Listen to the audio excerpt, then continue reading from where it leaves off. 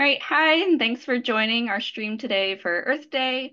My name is Alyssa Shearer, and I'm the Programming Director at March for Science New York City.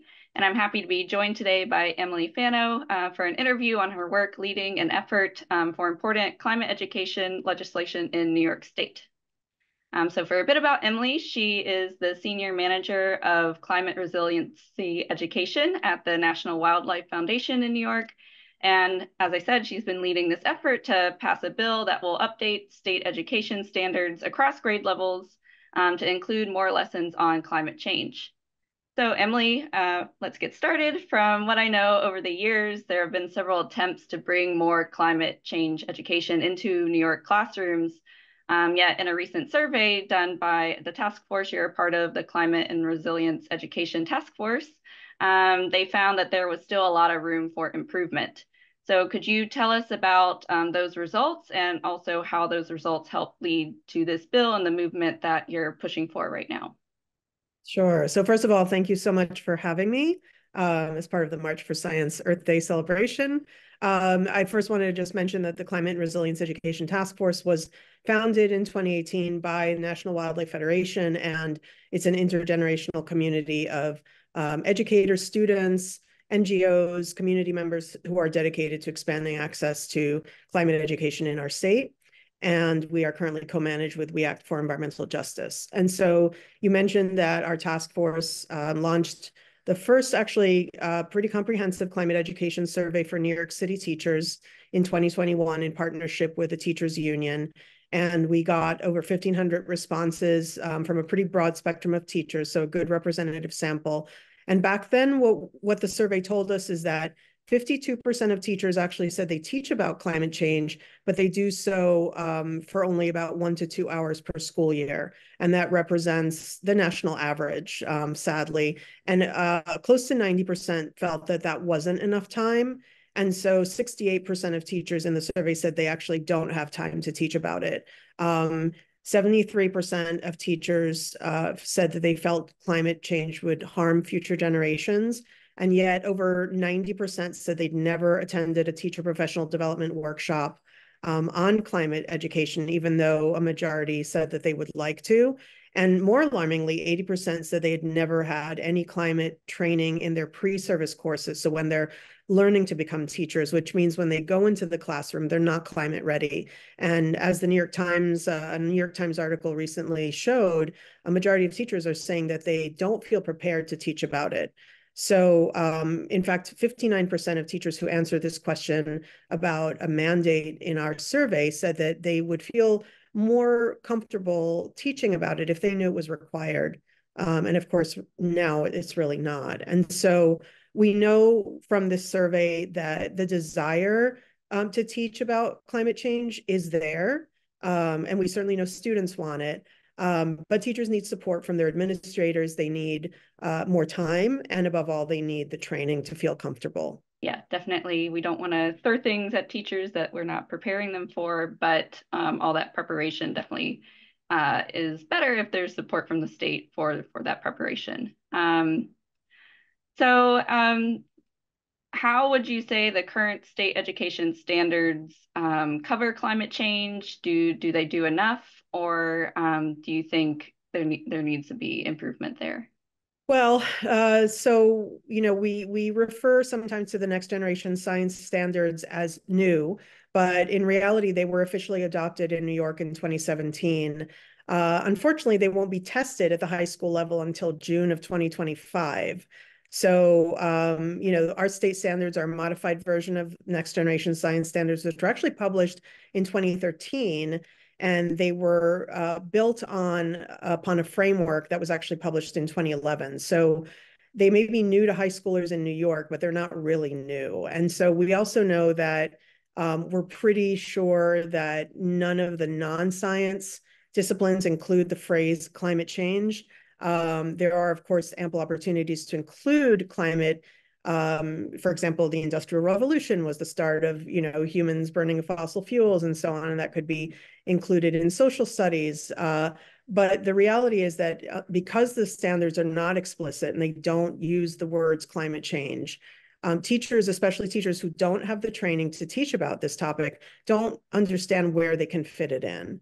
And so, we also have some issues across the state where in some parts of the state, in the more conservative parts, teachers are actually being told that they're not allowed to say climate change. They're not allowed to use the words in school because it's considered too political, or it's considered indoctrination, when we know that a majority of scientists believe that this is important information for the public to have, and certainly our students should be prepared to understand what's happening. Most of them have lived through some kind of climate disaster, whether it's orange skies and unbreathable air or flooding that's closed their schools.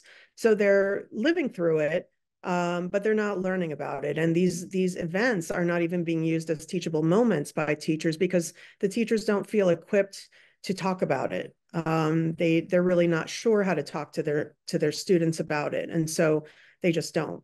Yeah, and it certainly doesn't help if school administration or others are, kind of putting a chilling effect on what words and language can even be used to talk about those topics. But from what I know, New York would not be the first state to implement these kind of curricular changes. I think New Jersey has climate education in their standards. So could you tell us a little bit about maybe how other states have navigated some of these issues and how New York could do the same? Sure. Well, several states actually have endorsed the teaching of climate education. And in fact, New Jersey is the first state in the country to have mandated that in 2020 through a Board of Education resolution. Their education structure is a lot simpler than ours. It's under the governor's purview, so decisions can be made much more quickly. And so New Jersey did mandate climate education across all grades and content areas back in 2020. And then California followed suit in October 2023 with Governor Newsom signing a bill to support climate education in the state's public schools. And that requires students in grades 1 through 6 and 7 through 12 to emphasize the causes of climate change and methods to mitigate and adapt to its effects. In September 2023, Maine launched a climate education professional development pilot grant program that encourages local education providers to partner with community organizations to provide professional development to teachers. In July 2023, Connecticut schools required by law to teach climate change as part of the science curriculum in grades 5 through 12. And then I think one of the first programs, the Washington State's Climb Time program, which is primarily focused on climate science, with funding from the governor's office, and a very strong teacher training component, basically started it all.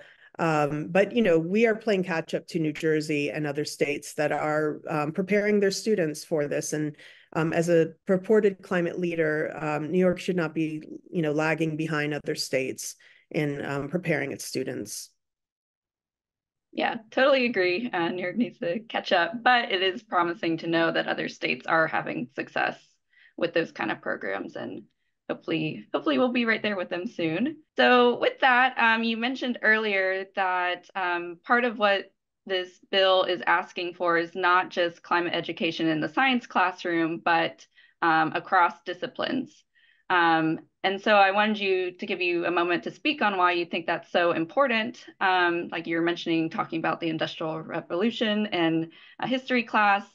And if you could maybe give us another example of how climate education could look in maybe an English class or even a physical education class, and how that might be different from the science classroom. Sure. Well, as we know, the climate crisis is impacting all sectors of society, right? We know that from 1980 until 2023, the climate crisis caused over $2.6 trillion in damages. So it's impacting our economy, it's impacting businesses, it's impacting agriculture.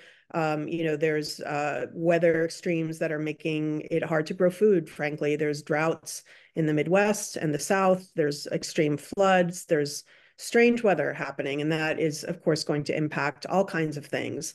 It's already impacting education because millions of students around the world are not able to go to school because of climate disasters. Schools are often destroyed or it's too hot to learn. And that's something that, New York City students have certainly experienced. And so we do a pretty poor job of teaching systems thinking in schools right now. But from a physical perspective, systems thinking is really about how climate effects can impact multiple systems. And so, we know that the consequence of warming can lead to other things, such as, the melting of the polar ice caps, as you see behind me, impacting, salinity and ocean currents. And that in turn can disrupt weather systems and rainfall patterns and, the way that animals migrate. So, impacting biodiversity, food security, exports, so the economy, as we said, businesses, livelihoods, trade, migration. People are already migrating to from one place to another because of climate disruptions. And so it's, geopolitics, it's social, it's economics. And so once people start to see the interconnections between all of these systems, it leads to critical thinking. And that's one thing that we're not really good at, teaching kids about, is how to think critically in our current education system. But we need students to be able to think critically, and to be flexible thinkers and work collaboratively to solve problems, because the climate crisis is a mammoth problem that is going to require a lot of critical thinking and, thinking of solutions that are, span many different, strategies. So I think systems thinking helps develop critical thinking, and that's really the most important point here. Totally agree on that. Yeah, it's not just affecting what scientists do in the lab, but it's affecting all aspects of life.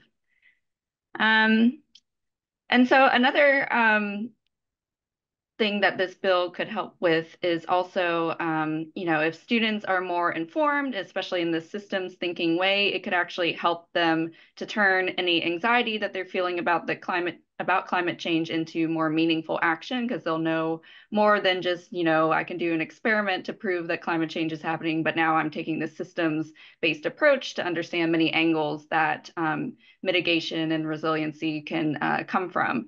So could you explain a little bit about how you hope the bill could help students with that climate change and anxiety that they might be feeling? Sure. Yeah, we know that students of all ages are experiencing climate anxiety, not only from research studies. There was a big global study that was done, I think, a year or two ago that showed that, students, within a certain age range, up to young adults, were feeling very bleak about the future and were deciding even not to have children, which is, very sad to hear. And we've heard that from our students that are participants in our youth steering committee. So the task force has a youth arm, and we know, from their own testimonials that they are feeling very anxious about the future. And so we know that knowledge is power. And once you have information, you feel a little bit better about things that seem uncertain. And we also know that action is the antidote to anxiety. And so by first educating students about the climate crisis, we're certainly helping them to understand what's happening around them. Why is the sky orange? Why are there so many wildfires? Why are these weather extremes happening more often? And then once you know what's happening, you can find meaningful ways to take action, whether that's taking part in a march, March for Science, or writing to your elected representatives, or implementing a local climate solution in your community. So it starts with information and education, and that's always helpful in quelling anxiety.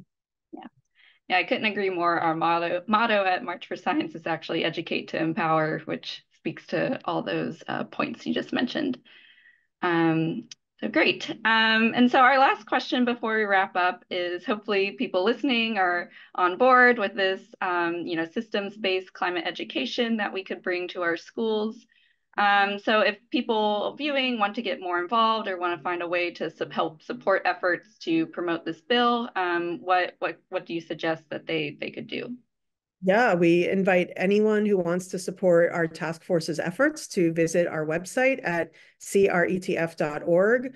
We have a policy page where you can write a memo of support as either as an individual or an organization to help support our bill, S2788 and A1559A. You can also become a member. We have events and workshops, and we welcome students to join our youth steering committee. That's a cohort of high school students that meets weekly starting in September. But we welcome folks anytime. We're an intergenerational movement that is essentially building support for climate education across the state, and we need everyone. So we welcome everyone's involvement. Yeah, that's awesome. I love that it's intergenerational and you have the youth being a part of it. So I think that's a great thing to add in maybe for any science educators or other educators watching that, you could promote this effort to your students and maybe they would want to help join the task force in the youth part of it. Okay, great. That's all I had for you today, Emily. I think this was super informative, so I hope everybody watching is feeling inspired about bringing more climate education to New York. But even though we can feel inspired about that, we have to do work and push for it. So hopefully joining those efforts is something that you can plug into as an Earth Day promise so that we can get education improved for our students and they can know how they can make meaningful change in this climate crisis. Thank you so much for having me. Yeah, thank you. All right. Have a great day.